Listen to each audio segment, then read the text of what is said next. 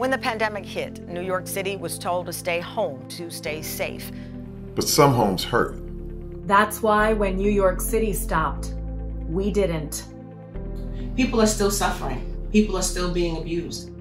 Children and families across New York City need advocacy, healing, and justice now more than ever. Safe Horizon is here for you. With you through it all. Their shelters are still open. Their staff are working tirelessly on the front lines of the pandemic to keep people safer.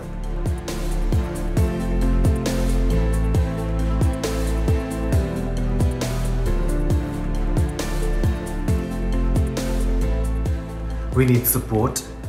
We need safety. We need Safe Horizon. Because when home is where the harm is, safety is essential.